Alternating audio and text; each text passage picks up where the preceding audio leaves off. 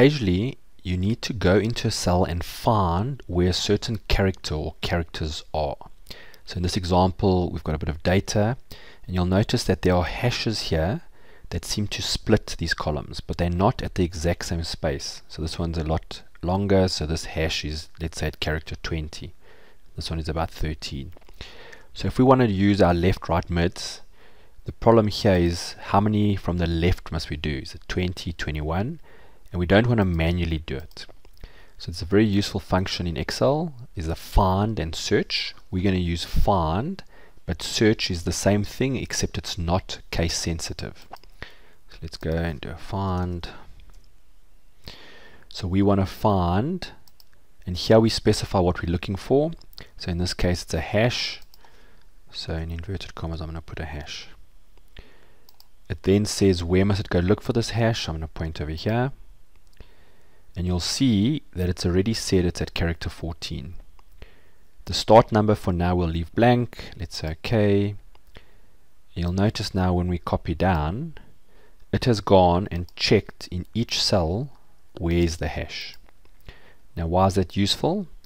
Well, if we now wanted to extract everything to the left of that hash, we can make use of our left function. We can say please look at that cell there. How many characters to the left do you want to go? We don't type in the number, we say look over here, and you'll notice that it does 14 characters. Now this is why the function wizard is so useful to us, because you can see that 14 actually is going to include the hash. So I know that I don't want that hash, so I'm just going to put a -1 here. When I say OK, I can now copy this down, and you'll see that immediately it now pulls out only the word up to that first hash.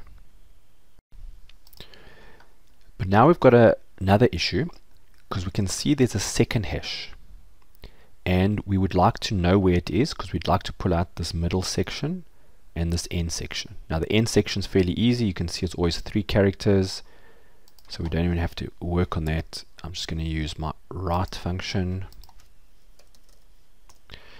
I'm just going to say look at that text and give me 3 characters. So that one's relatively easy. But the problem is we now need to pull out the second hash. So again, we're going to use our find function. What we're looking for, so it's pretty much exactly the same. We're looking for the hash. Where must it go look? It must go look over here. Notice that it's immediately found the 14 again. And that's because by default, it always starts at the first character. So we can now tell it, no, don't start at the first character. If we've already found the first hash here, then rather start. So we could type it in, but I'd rather you link to it. And if I click on here, you'll see, oops, it's starting at character 14. It finds it, it tells you. So generally speaking, the start number, you're always going to have to say +1.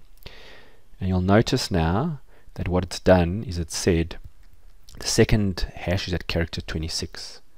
I can say OK. I can copy it down.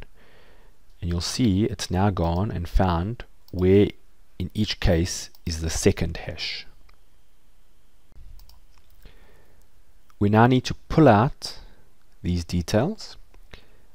You'll see we're going to do it using the mid function, and I'm just going to use the function wizard again just to show you how useful it is to be able to see what's happening with the answer before you actually click enter. So it says where's the text. I'm going to say it's over here. Where must it start looking? So remember, we want to pull this section out here. So I'm going to say, well, you must start please at this character here. Now for now I'm going to leave it like that, even though it's technically wrong. How many characters must Excel pull out? Well, I think it must look for that hash, and whatever the difference is between these two is the answer. So I've built it here, so I'm going to say it's that minus that.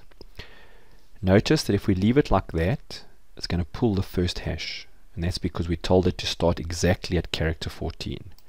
So I think I need a +1 here. Now notice, because of the way we've set it up, it's pulling the last hash.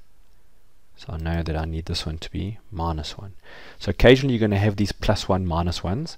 It's a lot easier to do it through the function wizard and actually see what's happening, then type it, click enter, see it's wrong, and then go in and out. So when I say OK, you've got that. When I copy it down, you'll see it now pulls through the items between the hashes. This was using the find function. The search function is exactly the same. Only difference is it's not case sensitive, and it does allow wildcard characters. So either one of these two will work well.